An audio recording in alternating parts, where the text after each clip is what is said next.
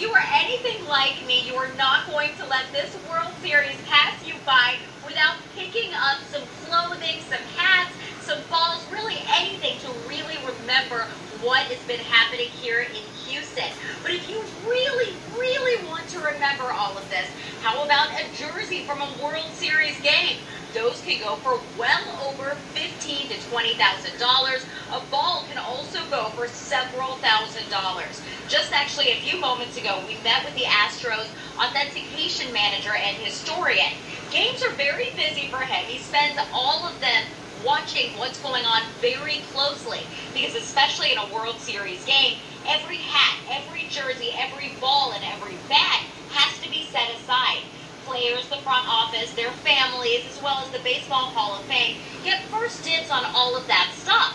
But some of these items are truly priceless. Take the home run ball that Jose Altuve hit that took us to the World Series, for example. Well, it was actually a Yankees player, left fielder Brett Gardner, who picked up that ball first. He handed it over to the Astros catcher Javier Bracamonte. He had gotten done with Brett Gardner, who was an outfielder who got the ball and gave it over to Javier and told him, hey, have a great series, go beat him, you guys are great. And then Aaron Judge was out there coming in from right field, and he also gave Javier a big bear hug. And then Javier came over to me right behind second base, right there in the middle of the field, and drops to his knees, and just starts yelling and screaming. I just love hearing that story. Now, that Jose Altuve ball is priceless. It is not for sale no matter how much money you have. But hey, why not pick up one of these baseballs? This one right here, $40.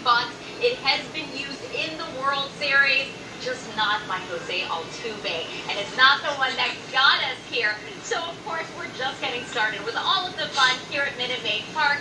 The Street Festival starts in less than 1 hour. The game, of course, starts after that. And I'm also working on a couple more stories. I've got a really cool one coming up at 5 o'clock where we went to go visit the gym where George Springer actually trains. You might be surprised to hear how much he can lift. Trust me, it's a little bit more than what I can lift.